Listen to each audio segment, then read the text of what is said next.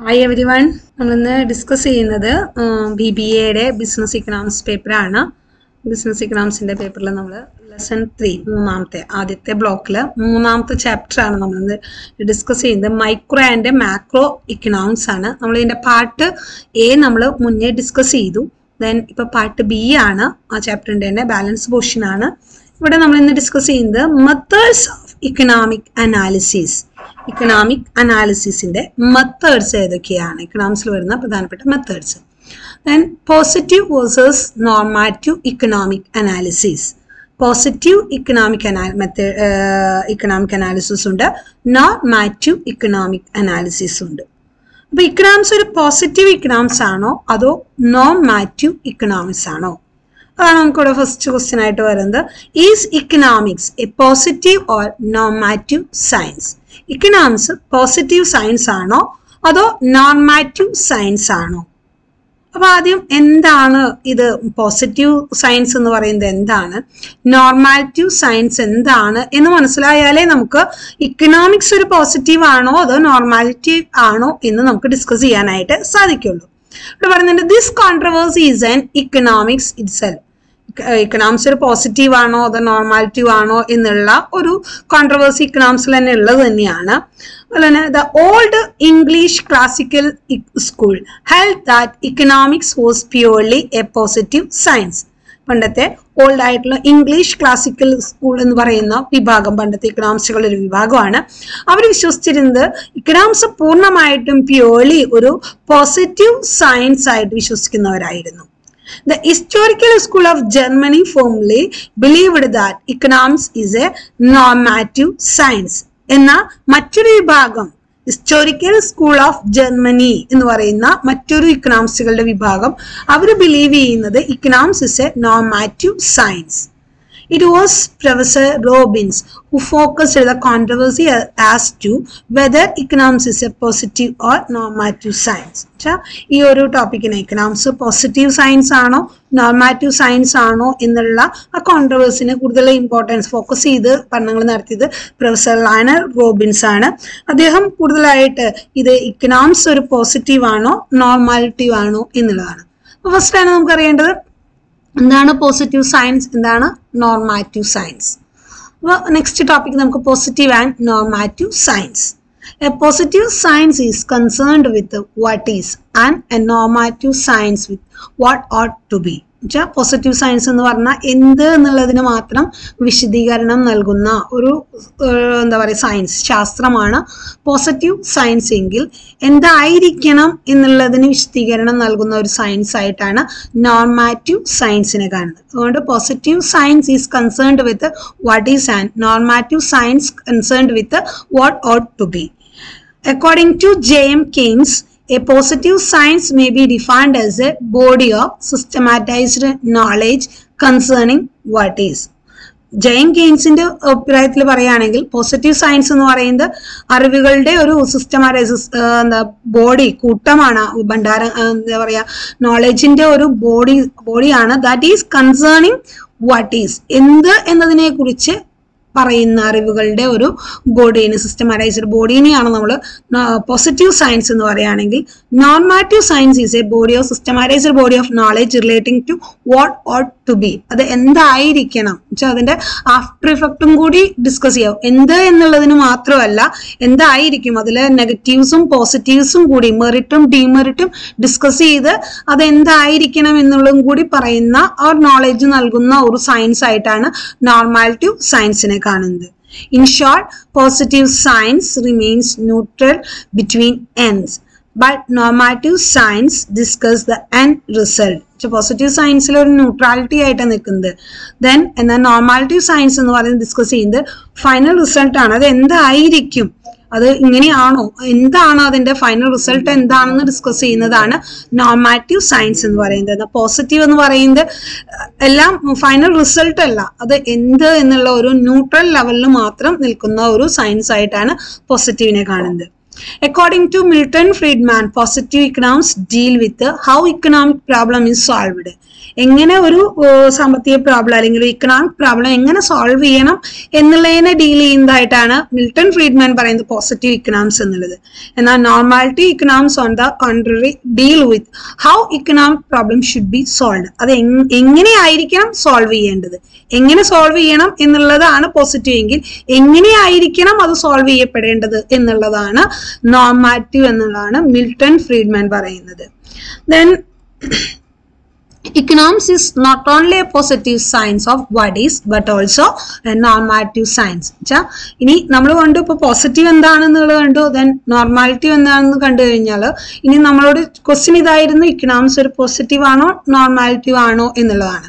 അപ്പോൾ ഇക്കണോമിക്സ് എന്ന് പറയുന്നത് പോസിറ്റീവ്, പ്യൂർലി പോസിറ്റീവ് എന്ന് മാത്രമായിട്ട് നമുക്ക് പറയാൻ പറ്റില്ല, രണ്ടും കൂടി കളന്ന അല്ലെങ്കിൽ കോമ്പിനേറ്റഡ് ആയ കോമ്പിനേഷൻ ഉള്ള ഒരു സബ്ജക്റ്റ് ആണ് ഇക്കണോമിക്സ് എന്നുള്ളതാണ്. അതുകൊണ്ട് economics is not only A positive science of what is but also normative science what ought to be. Economics is not only light bearing but also fruit bearing.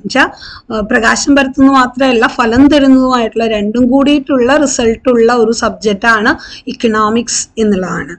It not only investigates the fact and discovers the truth but it also prescribes rule of life, passes judgment as to what is right and what is wrong.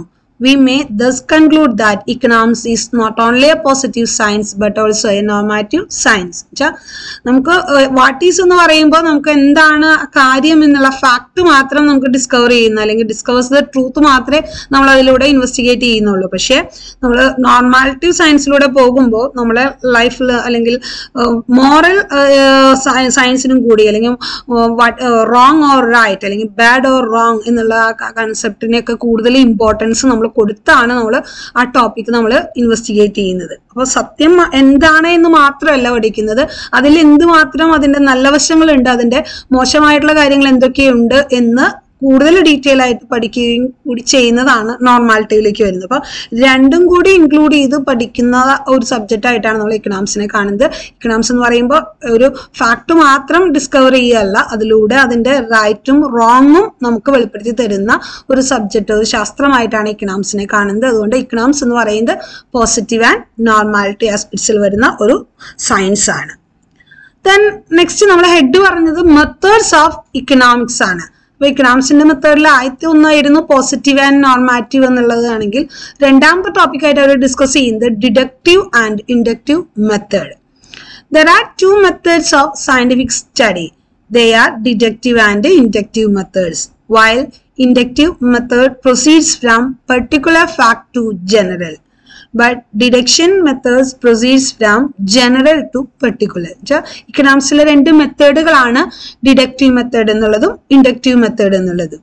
Then deductive മെത്തേഡിൽ നമ്മളൊരു കാര്യത്തെ കുറിച്ച് പഠിക്കുമ്പോൾ deductive മെത്തേഡിൽ general എന്നുവെച്ചാൽ പൊതുവായിട്ടുള്ള കാര്യങ്ങളിൽ നിന്നും ഒരു പെർട്ടിക്കുലർ ആയിട്ടുള്ള പ്രത്യേകമായിട്ടുള്ള ഒരു കാര്യത്തിലേക്ക് നമ്മൾ പഠിക്കണം. പൊതുവായിട്ടുള്ളത് പറഞ്ഞാണ് നമ്മളൊരു പർട്ടിക്കുലർ ലെവലിലേക്ക് നമ്മൾ പഠനം നടത്തുന്നതെങ്കിൽ, ഇപ്പൊ നമ്മൾ മലയാളം ക്ലാസ്സുകളൊക്കെ നമ്മൾ പഠിക്കുമ്പോൾ കവിത അല്ലെങ്കിൽ പോയംസ്, നോവൽസ്, ഡ്രാമ ഇതൊക്കെ നമ്മൾ പഠിക്കുന്നുണ്ട്. അവിടെ നമ്മൾ പൊതുവായിട്ടാണ് ആ ടോപ്പിക് നമ്മൾ പഠിപ്പിക്കുന്നത്. പക്ഷേ നമുക്ക് ക്വസ്റ്റ്യൻസ് ഒക്കെ വരുന്നത് എങ്ങനെയാണ്, ഈ ഒരു കഥാപാത്രത്തിനെ നിരൂപണം ചെയ്യുക അല്ലെങ്കിൽ ക്യാരക്ടർ സ്കെച്ച് എഴുതുക എന്നൊക്കെ പറഞ്ഞാണ് നമ്മളെ പഠിപ്പിക്കുക ക്വസ്റ്റ്യൻ വരുന്നത്. അപ്പൊ നമ്മളെ ക്ലാസ്സിൽ എടുക്കുമ്പോൾ ജനറൽ വ്യൂവിലാണ് നമുക്ക് ക്ലാസ് തരുന്നത്. പക്ഷെ നമ്മളെ അതിൽ നിന്ന് നമ്മളൊരു പർട്ടിക്കുലർ ക്വസ്റ്റ്യനിലേക്ക് ആൻസർ ചെയ്യിക്കുകയാണ് നമുക്ക് മലയാളം ക്ലാസ്, ഇംഗ്ലീഷ് ക്ലാസ്സിലൊക്കെ നമ്മൾ പഠിക്കുന്നത്. അപ്പൊ അതൊരു ഡിഡക്ഷൻ മെത്തേഡിലാണ് നമ്മൾ അവിടെ പഠിക്കുന്നത്. എന്നാൽ ഇൻഡക്ഷൻ മെത്തേഡിൽ നമ്മൾ പർട്ടിക്കുലർ ആയിട്ടുള്ള കാര്യങ്ങൾ വെച്ചാൽ ഫാക്ടിനെ ഓരോന്നിനെ അനലൈസ് ചെയ്തിട്ടാണ് നമ്മൾ പൊതുവായിട്ടുള്ള ഒരു ജനറൽ ലോയിലേക്ക് നമ്മൾ എത്തുന്നത്. അപ്പൊ അങ്ങനെയുള്ള ഇപ്പൊ നമ്മൾ മാത്സ് ക്ലാസ് പഠിക്കണമെങ്കിൽ നമുക്ക് ഡിഡക്ഷൻ മെത്തേഡാണ് നമുക്ക് നല്ലത്. എന്ന് വെച്ചാൽ നമ്മൾ ബേസിക് ആയിട്ടുള്ള കാര്യങ്ങൾ അറിഞ്ഞ് നമ്മളിപ്പോ മാത്സ് ക്ലാസ്സിലേക്ക് പോകുമ്പോൾ 1, 2, 3 ആണ് നമ്മൾ സ്റ്റാർട്ട് ചെയ്യുന്നത്. 1, 2, 3 സ്റ്റാർട്ട് ചെയ്ത് ബേസിക് ആയിട്ട് നമ്പേഴ്സ് പഠിക്കുന്നു. അവിടെ നിന്നും ഓരോ നമ്പേഴ്സ് നമ്മൾ പെർഫെക്റ്റ് ആയി കഴിയുമ്പോൾ നമ്മൾ അഡീഷൻ, സബ്സ്ട്രാക്ഷൻ, മൾട്ടിപ്പിൾ, ഡിവിഷൻ എന്ന് പറഞ്ഞിട്ട് ഓരോ പ്രൊസീജിയേഴ്സിലേക്ക് നമ്മൾ പയ്യെ കയറിയിട്ടാണ് നമ്മൾ മാത്സിന്റെ ഹൈ ലെവലുകളിലേക്ക് നമ്മൾ പോകുന്നത്. ഒരു ജനറൽ വ്യൂയിലേക്ക് നമ്മൾ പോയിക്കൊണ്ടിരിക്കുകയാണ്. പക്ഷെ മാത്സ് പഠിപ്പിക്കണമെങ്കിൽ നമുക്ക് ഇൻഡക്ഷൻ മെത്തേഡാണ് നമുക്ക് അവിടെ അനുയോജ്യമായിട്ടുള്ളത്. കാരണം നമ്മൾ പർട്ടിക്കുലറിൽ നിന്ന് ജനറലിലേക്കാണ് പോകുന്നത്. എന്നാൽ ഡിഡക്ഷൻ മെത്തേഡ് എന്ന് പറയുമ്പോൾ നമ്മളെ മലയാളം ക്ലാസ്, ഇംഗ്ലീഷ് ക്ലാസ്സുകളിലൊക്കെ നമ്മൾ ജനറൽ വ്യൂവിൽ നിന്നും പർട്ടിക്കുലർ ലെവലിലേക്ക് വരുന്ന ഒരു പ്രൊസീജിയറാണ്. ഈ ഒരു മെത്തേഡാണ് deductive method and inductive method എന്ന് പറയുമ്പോൾ ഡിഡക്റ്റീവ് മെത്തേഡിൽ Logix proceed from general to particular ആണെങ്കിൽ ഇൻഡക്റ്റീവ് മെത്തേഡിൽ Logix proceeds from particular fact to general ആണ്. ഇനി ഒന്നും കൂടി ഡീപ്പായിട്ട് ഒരു പറയാണ് എന്താണ് deductive method. This method is also known as analytical, abstract and priori method. Deductive method നമ്മൾ അറിയപ്പെടുന്നത് 3 പേരുകളിൽ അറിയപ്പെടുന്നുണ്ട്: analytical, abstract and priori method. It was strongly advocated and made use of by classical economics. ഇത് പ്രധാനമായിട്ട് ഇതിനെ advocate ചെയ്ത അല്ലെങ്കിൽ ഇതിനെ ഫോക്കസ് ചെയ്ത അല്ലെങ്കിൽ ഇമ്പോർട്ടൻസ് കൊടുത്ത ഇക്കണോമിക്സുകൾ എന്ന് പറയുന്നത് ക്ലാസിക്കൽ, പണ്ടത്തെ ക്ലാസിക്കൽ ഇക്കണോമിക്സുകൾ കൂടുതൽ ഇമ്പോർട്ടൻസ് കൊടുത്തൊരു മെത്തേഡായിരുന്നു ഡിഡക്റ്റീവ് മെത്തേഡ് എന്ന് പറയുന്നത്. ഇനി ഡിഡക്റ്റീവ് മെത്തേഡിൽ 3 സ്റ്റേജുകളിലൂടെയാണ് നമ്മളൊരു പഠനം ഈ ഡിഡക്റ്റീവ് മെത്തേഡ് ചെയ്യുന്നത്. ആദ്യം തന്നെ അവർ ചെയ്യുന്നത് ഫസ്റ്റ് ഫേസ് എന്ന് പറയുന്നത് സ്റ്റേജ് എന്ന് പറയുന്നത് formulation of assumption on the basis of which facts R to B analyse. നമുക്കറിയാം ഇത് ഡിഡക്റ്റീവ് മെത്തേഡ് ആണ്. ഡിഡക്റ്റീവ് മെത്തേഡ് എന്ന് പറഞ്ഞാൽ ജനറൽ ആയിട്ടുള്ള കാര്യങ്ങൾ പറഞ്ഞിട്ട് നമ്മളൊരു പർട്ടിക്കുലർ ലെവലിലേക്ക് നമ്മൾ തിങ്ക് ചെയ്യിക്കുന്ന ഒരു മെത്തേഡിനെയാണ് ഡിഡക്റ്റീവ് മെത്തേഡ് എന്ന് പറയുന്നത്. അപ്പൊ ആദ്യം തന്നെ നമ്മൾ ഒരു ജനറൽ ആയിട്ട് ഒരു ഫോർമുലേഷൻ ഓഫ് അസംഷൻ, ഒരു നിഗമനം, ഒരു സങ്കല്പത്തിലേക്ക്, ഒരു അസംഷനിലേക്ക് നമ്മൾ ആദ്യം ഫോർമുലേഷൻ ചെയ്യും. എന്നിട്ട് അതിൽ നിന്നും the process of deductive reasoning and inference, അതിൽ നിന്നും നമ്മൾ എന്തുകൊണ്ട് ഇങ്ങനെ ഉണ്ടായി, അങ്ങനെ ഇപ്പൊ നമ്മള് വെള്ളപ്പൊക്കം ഉണ്ടായി, 2018 വെള്ളപ്പൊക്കം ഉണ്ടായി. അപ്പൊ വെള്ളപ്പൊക്കം എന്ന് പറയുന്ന ഒരു ജനറൽ ആയിട്ടുള്ള കാര്യത്തിൽ നമ്മൾ എടുക്കുകയാണ് 2018 വെള്ളപ്പൊക്കം. അപ്പൊ നമ്മളെ അസംഷൻ, ഫോർമുലേഷൻ ഓഫ് അസംഷൻ നമ്മൾ 2018 വെള്ളപ്പൊക്കത്തിന്റെ റീസൺസ് അറിയുക എന്നുള്ളതാണ്. അവിടെ നമ്മൾ എന്താണ് ഡിഡക്റ്റീവ് റീസണിങ് ആൻഡ് ഇൻഫറൻസസിലേക്ക് പോവാണ്. അപ്പൊ നമ്മൾ അതിനുണ്ടാകാനുള്ള കാരണങ്ങളെ കുറിച്ച് ഓരോന്നിനെയും കുറിച്ച് പഠിക്കുകയാണ്. എന്ത് ഡാമിൽ വെള്ളം നിറഞ്ഞതായിരുന്നു, അതോ മഴ പെയ്തതായിരുന്നു, അങ്ങനെ നമ്മൾ ഓരോന്നിനെയും പർട്ടിക്കുലർ ആയിട്ട് പഠിച്ച് ദെൻ വെരിഫിക്കേഷൻ ഓഫ് കൺക്ലൂഷൻ. അവസാനം നമ്മൾ എന്തിലേക്ക് എത്തുകയാണ്, ഇന്നത് കൊണ്ടാണ് അല്ലെങ്കിൽ വെള്ളപ്പൊക്കം ഉണ്ടായത് ഈ മഴ പെയ്തത് കൊണ്ടായിരുന്നു, അല്ലെങ്കിൽ കണ്ടിന്യൂസ് ആയിട്ട് മഴ ഇങ്ങനെ ഇത്രയും മില്ലിമീറ്റർ മഴ ഇങ്ങനെ കണ്ടിന്യൂസ് ആയിട്ട് പെയ്തത് കൊണ്ടായിരുന്നു. അല്ല വേറെ രീതിയിൽ പറയുകയാണെങ്കിൽ ഡാമുകളെല്ലാം ആ സമയത്ത് നിറഞ്ഞു കവിഞ്ഞ് കഴിയുന്നത് കൊണ്ടായിരുന്നു വെള്ളപ്പൊക്കം ഉണ്ടായത്. അപ്പൊ നമ്മളൊരു പർട്ടിക്കുലർ റീസണിലേക്ക് നമ്മൾ പൊതുവായിട്ടുള്ള ഒരു കാര്യത്തിൽ നിന്നും നമ്മളൊരു പർട്ടിക്കുലർ റീസണിലേക്ക് എത്തുന്ന ആ ഒരു സ്റ്റഡീനെ നമ്മൾ പറയുന്ന പേരാണ് ഡിഡക്റ്റീവ് മെത്തേഡ് എന്ന് പറയുന്നത്. അതിന്റെ 3 സ്റ്റേജ് ആണ്. 1 ആദ്യം അസംഷൻ ഫോർമുലേറ്റ് ചെയ്യുക, 2 റീസണിങ് ആൻഡ് ഇൻഫറൻസസിലേക്ക് പോവുക, 3 വെരിഫൈ ചെയ്യുക. Then conclude ഇത് പറയാൻ, if the conclusion agree with the observed fact we get economic laws or generalization. നമ്മൾ ആദ്യം ഫാക്ടുകളെയൊക്കെ ഒബ്സർവ് ചെയ്തിട്ട് അതിൽ നിന്ന് നമ്മൾ എഗ്രി ചെയ്യാണ് ഇത് ശരിയായിരുന്നു സിദ്ധാന്തങ്ങൾ. The use of deductive method in economics was made by, പ്രധാനമായിട്ടും ഈ മെത്തേഡ് ഡിഡക്റ്റീവ് മെത്തേഡ് യൂസ് ചെയ്തിരുന്ന ഇക്കണോമിക്സുകളാണ് Adam Smith, Ricardo, senior, ജാസ്മിൽ, Robbins etcetera. Ricardo was the first economist who applied deductive method in his investigation. Ricardo എന്ന് പറയുന്ന Economist ആണ് ആദ്യമായിട്ട് അദ്ദേഹത്തിന്റെ പഠനങ്ങളിൽ അല്ലെങ്കിൽ അദ്ദേഹത്തിന്റെ ഇൻവെസ്റ്റിഗേഷനിൽ ആദ്യമായിട്ട് ഈ ടേം ഡിഡക്റ്റീവ് മെത്തേഡ് യൂസ് ചെയ്ത ആദ്യത്തെ ഇക്കണോമിസ്റ്റ് റിക്കാർഡോയാണ്. മറ്റു പല ഇക്കണോമിസ്റ്റുകളും ജാസ്മിൽ, സീനിയർ, റിക്കാർഡോ, സ്മിത്ത്, റോബിൻസ് ഇവരെല്ലാം ഈ ഡിഡക്റ്റീവ് മെത്തേഡിനെ സപ്പോർട്ട് ചെയ്ത അല്ലെങ്കിൽ സ്ട്രോങ് ആയിട്ട് അഡ്വക്കേറ്റ് ചെയ്ത വ്യക്തികളാണ്. Then next inductive method. അപ്പൊ ഇൻഡക്റ്റീവ് മെത്തേഡ് എന്ന് പറയുമ്പോൾ from Logix proceeds from particular to general. നമ്മൾ ജനറലിൽ നിന്നും പർട്ടിക്കുലറിലേക്ക് വരുന്നതായിരുന്നു ഡിഡക്റ്റീവ് എങ്കിൽ ഇൻഡക്റ്റീവ് എന്ന് പറയുന്നത് പർട്ടിക്കുലർ ടു ജനറൽ. ഞാൻ മാത്സ് ക്ലാസ് പറഞ്ഞു എന്നുവെച്ചാൽ ഓരോന്നും സ്റ്റെപ്പായി പഠിച്ച് നമ്മൾ എന്തിലേക്ക് എത്തുകയാണ്, അതിന്റെ ഫൈനൽ റീസണിലേക്ക് അല്ലെങ്കിൽ ജനറലൈസ് വലിയൊരു വ്യൂയിലേക്ക് നമ്മൾ എത്തുന്നതാണ് ഇൻഡക്റ്റീവ് മെത്തേഡ് എന്ന് പറയുന്നത്. Inductive method is the process of reasoning from particular fact to general principles. Bacon describe it is an ascending process. Bacon പറയുന്നത് ഇൻഡക്റ്റീവ് മെത്തേഡ് എന്ന് പറയുന്നത് ഒരു അസെൻഡിങ് പ്രോസസ് ആണ്. അസെൻഡിങ് എന്ന് പറയുന്നത് എന്താണ്, നമ്മൾ ആരംഭം മുതൽ അവസാനം വരെ 1, 2, 3 എന്ന് പറയുന്ന ആ ഒരു ഓർഡർ ആണ് അസെൻഡിങ് ഓർഡർ എന്ന് പറയുന്നത്. അപ്പൊ നമ്മള് ചെറുതിൽ നിന്നും വലുതിലേക്ക് പോകുന്ന അസെൻഡിങ് പ്രോസസ് ആണ് ഇതിന് വരുന്നത് ഇൻഡക്റ്റീവ് മെത്തേഡ് എന്ന് പറയുന്നത്. എന്നാൽ ഡിഡക്റ്റീവ് മെത്തേഡ് ഡിസെൻഡിങ് ഓർഡർ ആണ് കേട്ടോ, വലുതിൽ നിന്നും ചെറുതിലേക്കാണ് വരുന്നത്. ഓർക്കുക നിങ്ങൾ, അസെൻഡിങ് ഓർഡർ എന്ന് പറയുന്നത് ഇൻഡക്റ്റീവ് മെത്തേഡിനാണ്, ഡിസെൻഡിങ് ഓർഡർ എന്ന് പറയുന്നത് deductive മെത്തേഡിനാണ്. Then the inductive method was adopted by the German historical school. ഈ മെത്തേഡ് ആദ്യമായിട്ട് യൂസ് ചെയ്തിരുന്നവർ ആരായിരുന്നു എന്നുള്ളതാണ്. ജർമ്മൻ ഹിസ്റ്റോറിക്കൽ സ്കൂളുകാരാണ് ഇത് ആദ്യമായിട്ട് യൂസ് ചെയ്ത്. It is also called historical or empirical or statistical method എന്ന പേരിൽ ഈ ഒരു ഇൻഡക്റ്റീവ് മെത്തേഡ് അറിയപ്പെടുന്നു. ഇനി ഇൻഡക്റ്റീവ് മെത്തേഡിൽ 4 സ്റ്റേജുകളാണുള്ളത്. ഒന്ന്, ഒബ്സർവ് ചെയ്യുന്നു, ആദ്യം നിരീക്ഷിക്കുന്നു. ഫോർമുലേഷൻ ഓഫ് ഹൈപ്പോത്തീസിസ് ഫോർമുലേറ്റ് ചെയ്യുന്നു. ദെൻ പൊതു നിഗമനത്തിലേക്ക് നമ്മൾ എത്തുന്നു. ആൻഡ് വെരിഫിക്കേഷൻ, ടെസ്റ്റ് ചെയ്യുന്നു. ആദ്യം നമ്മൾ കാര്യങ്ങൾ ഒബ്സർവ് ചെയ്തു, അതിൽ നിന്ന് നമുക്ക് നിഗമനത്തിലേക്ക് നമ്മൾ എത്തുന്നു. അതിലൂടെ നമ്മൾ ജനറൽ ആയിട്ടുള്ള ഒരു തിയറിയിലേക്ക് വരുന്നു. അത് ശരിയാണോ എന്ന് ടെസ്റ്റ് ചെയ്യുന്നു. ഇതാണ് ഇൻഡക്റ്റീവ് മെത്തേഡ് എന്ന് പറയുന്നത്. ഇൻഡക്റ്റീവ് മെത്തേഡ് എന്ന് പറഞ്ഞാൽ അസെൻഡിങ് ഓർഡർ ആണ്, ചെറുതിൽ നിന്നും വലുതിലേക്ക് പോകുന്ന ഒരു രീതിയാണ് നമ്മൾ ഇൻഡക്റ്റീവ് മെത്തേഡ് എന്ന് പറയുന്നത്. Then ഇനി കൺക്ലൂഡ് ചെയ്ത് പറയാണ് marshal supported and quoted ഷോംലർ. Induction and deduction are both needed for scientific thought as the right and left foot are needed for walking. നമുക്ക് നടക്കണമെങ്കിൽ 2 കാലും ആവശ്യമാണ്. അതുപോലെയാണ് മാർഷൽ ഷോംലറുടെ ഡെഫിനിഷനെ കോട്ട് ചെയ്ത് പറയാണ്. ഇൻഡക്ഷൻ ആൻഡ് ഡിഡക്ഷൻ മെത്തേഡ് എന്ന് പറയുന്നത് അത് ഇക്കണോമിക്സിന് നമ്മുടെ 2 കാലുകളെ ലെഫ്റ്റ് ആൻഡ് റൈറ്റ് കാല് പോലെയാണ്.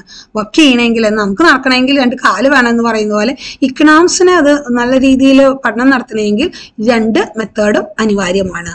Thus the true progress in any scientific inquiry can be made only by wise combination of induction and deduction. Induction മെത്തേഡിന്റെയും deduction മെത്തേഡിന്റെയും നല്ലൊരു കോമ്പിനേഷനിലൂടെയാണ് നമുക്ക് കറക്റ്റ് ആയിട്ട് ആൻസേഴ്സ് കണ്ടുപിടിച്ച് ഇക്കണോമിക്സിനെ അനലൈസ് ചെയ്യാനായിട്ട് സാധിക്കുള്ളൂ എന്നുള്ളതാണ്. ഇനി അനദർ ടോപ്പിക് ആണ് static and dynamics in methodology. ഇക്കണോമിക്സിൽ static economics ഉണ്ട്, ഡൈനാമിക് ഇക്കണോമിക്സ് ഉണ്ട്. സ്റ്റാറ്റിക്കും ഡൈനാമിക് എന്ന് പറയുന്ന വേർഡ് നമ്മൾ ഫിസിക്സിൽ നിന്നും കടമെടുത്തിട്ടുള്ള ബോറോ ചെയ്തിരിക്കുന്ന 2 വേർഡുകളാണ് സ്റ്റാറ്റിക് ആൻഡ് ഡൈനാമിക്സ്. സ്റ്റാറ്റിക് എന്ന് പറഞ്ഞാൽ നിശ്ചലമായിട്ട് നിൽക്കുന്നത്, ഡൈനാമിക് എന്ന് പറഞ്ഞാൽ ചലിക്കുന്നത് എന്നുള്ളതാണ്. നമ്മൾ ഈ ഫിസിക്സിൽ പഠിച്ചിട്ടുള്ളതാണ്. എന്നോട് പറയുന്നത് static and dynamics are the term used in physical science. In physics static means state of rest where there is no movement. നമ്മൾ ഫിസിക്സ് പഠിച്ചുള്ളത് നിശ്ചലം എന്ന് പറഞ്ഞാൽ, സ്റ്റാറ്റിക് എന്ന് പറഞ്ഞാൽ നിശ്ചലമായിട്ട് റെസ്റ്റ് ചെയ്ത് നിൽക്കുന്ന, അല്ലെങ്കിൽ യാതൊരു ചേഞ്ചും ഇല്ലാതെ നിൽക്കുന്ന, മൂവ്മെന്റ് ഒന്നും ഇല്ലാതെ നിൽക്കുന്ന അവസ്ഥയാണ്. ഡൈനാമിക് എന്ന് പറഞ്ഞാൽ മൂവ്മെന്റ് ആണ്, ചലിക്കുന്ന അവസ്ഥ തന്നെയാണ് നമ്മൾ ഫിസിക്സിലെ ഡൈനാമിക് എന്ന് പഠിച്ചത്. In economic analysis 2 terms are used in slightly altered sense. പക്ഷെ ഇക്കണോമിക്സിൽ ഈ 2 വേർഡും നമ്മൾ യൂസ് ചെയ്യുന്നെങ്കിൽ ചെറിയൊരു വ്യത്യാസം അതിനുണ്ട്. നമ്മൾ ചലിക്കുന്നില്ല എന്ന് പറയുന്നതാണ് നിശ്ചലം എങ്കിലും ഇക്കണോമിക്സിലേക്ക് വരുമ്പോൾ ഇക്കോണമിയിൽ മാറ്റങ്ങൾ ഉണ്ടാവുന്നുണ്ട്. പക്ഷെ ഇക്കോണമിയുടെ ബേസിക് തലങ്ങൾ എടുത്തു നോക്കുമ്പോൾ ആ മാറ്റങ്ങളൊന്നും നമുക്ക് കാണാനായിട്ട് സാധിക്കില്ല. അതാണ് ഒരു സ്റ്റാറ്റിക് ഇക്കോണമി എന്ന് പറയുന്നത്. എന്നും ഒരുപോലെ നാഷണൽ ഇൻകം ആയാലും പോപ്പുലേഷൻ ആയാലും ടെക്നോളജി ആയാലും അവിടുത്തെ GDP ആയാലും NNP ആയാലും അതിന്റെ അളവിലൊന്നും യാതൊരു മാറ്റം ഉണ്ടാവുന്നില്ല. പക്ഷെ കാലം മാറുന്നുണ്ട്, ഇക്കോണമിയിൽ മാറ്റങ്ങൾ വന്നുകൊണ്ടിരിക്കുന്നുണ്ട്. പക്ഷെ ഈ പറയുന്ന ബേസിക് ആയിട്ടുള്ള കുറെ കാര്യങ്ങളിൽ ഒരു മാറ്റവും ഇല്ലാതെ നിൽക്കുമ്പോൾ നമ്മൾ അങ്ങനെയുള്ള ഇക്കോണമിനെ നമ്മൾ എന്ത് വിളിക്കും? നിശ്ചലമായി നിൽക്കുന്ന ഇക്കോണമി എന്ന് പറയും.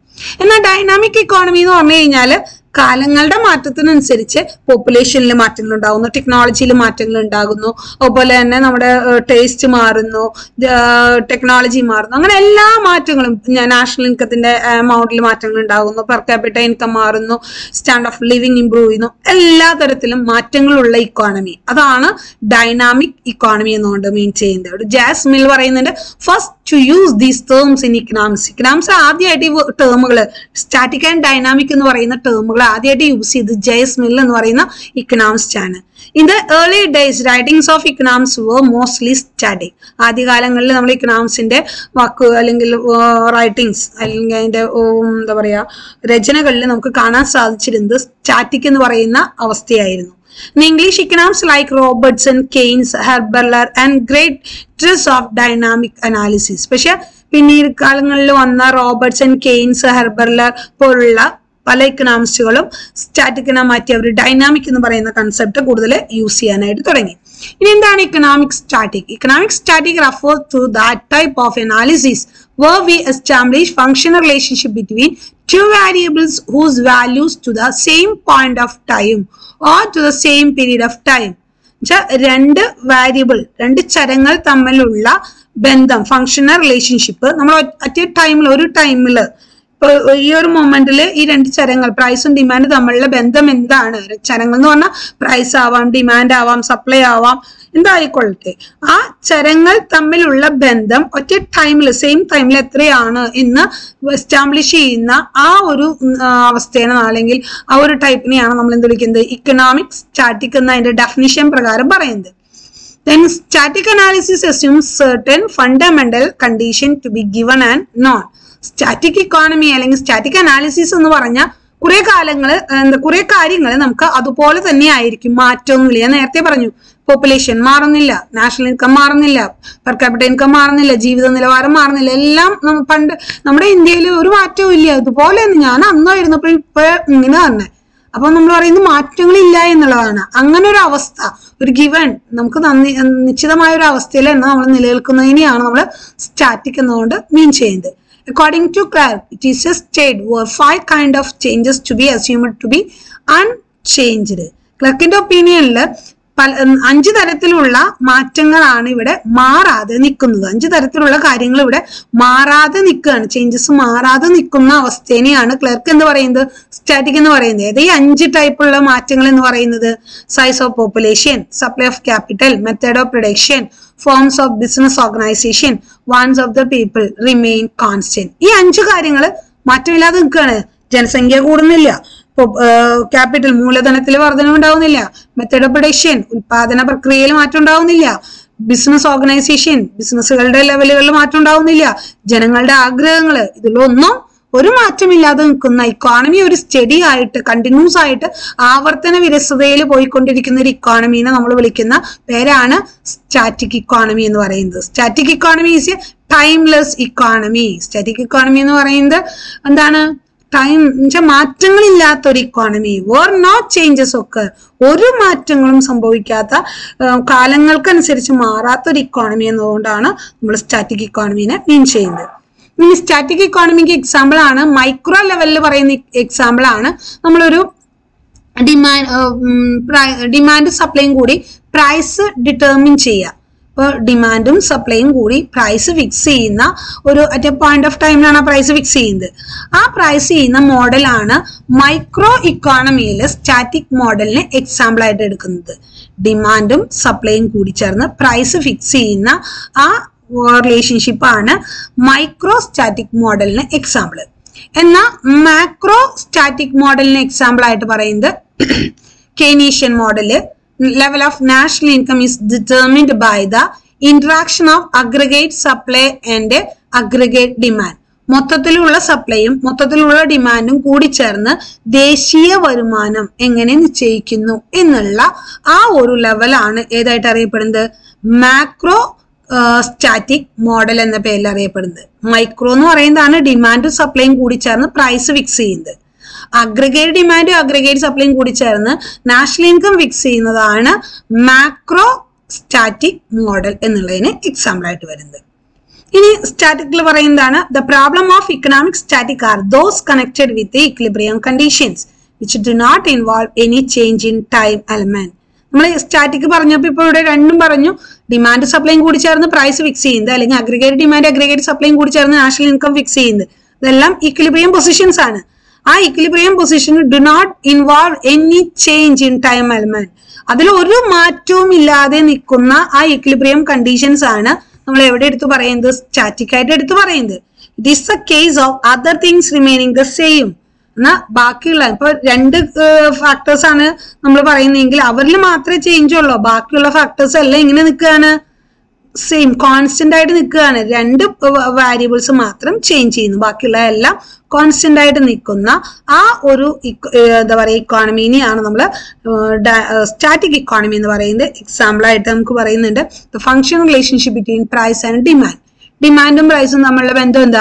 പ്രൈസ് കൂടുമ്പോൾ ഡിമാൻഡ് കുറയും, പ്രൈസ് കുറഞ്ഞാൽ ഡിമാൻഡ് കൂടും. പക്ഷെ അത് പഠിപ്പിക്കുന്ന സമയത്ത് ലോ ഓഫ് ഡിമാൻഡ് ആണ്. അത് പഠിപ്പിക്കുന്ന സമയത്ത് പറയുന്നുണ്ട് അതർ തിങ്സ് ബീങ് ഈക്വൽ, ബാക്കിയുള്ള ഘടകങ്ങളെല്ലാം മാറാതെ നിൽക്കുകയും പ്രൈസ് കൂടുമ്പോൾ ഡിമാൻഡ് കുറയുകയും പ്രൈസ് കുറയുമ്പോൾ ഡിമാൻഡ് കൂടുകയും ചെയ്യുന്നതാണ് ലോ ഓഫ് ഡിമാൻഡ്.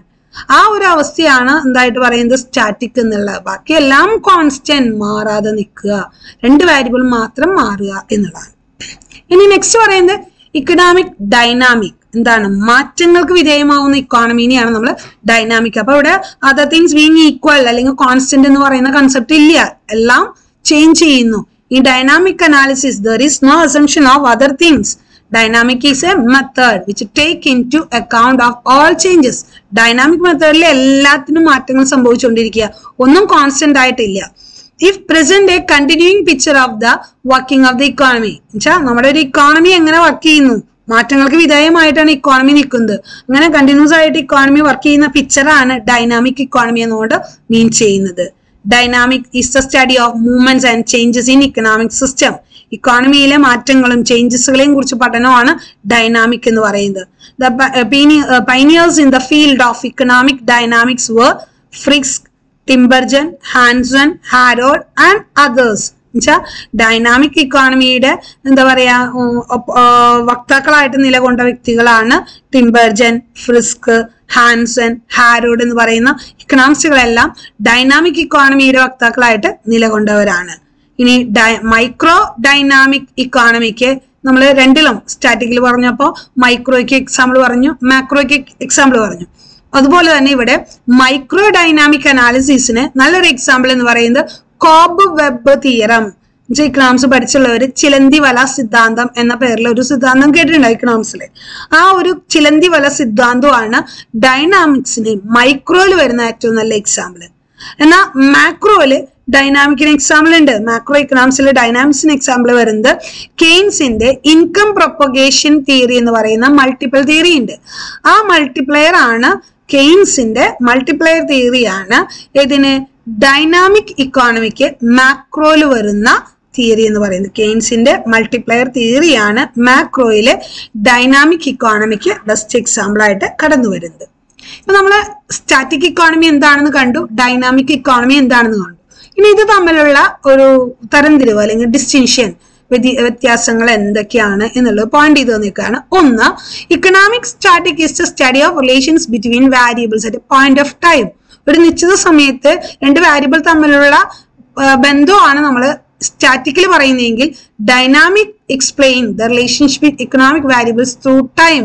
ഒരു ടൈമിലല്ല, കാലാകാലങ്ങളിൽ എന്ത് സംഭവിക്കുന്നു എന്നുള്ളതാണ് രണ്ട് വാരിയബിൾസിന് ഓരോ സമയങ്ങളിലും എന്ത് സംഭവിക്കുന്നു എന്നുള്ള പഠനമാണ് ഡൈനാമിക് എങ്കിൽ അറ്റ് എ ടൈമിൽ ഒരു നിശ്ചിത സമയത്ത് ഒരു രണ്ട് വാരിയബിൾസിന്റെ ബന്ധം എന്താണ് എന്ന് എക്സ്പ്ലെയിൻ ചെയ്യുന്നതാണ് സ്റ്റാറ്റിക് എന്നുള്ളത്.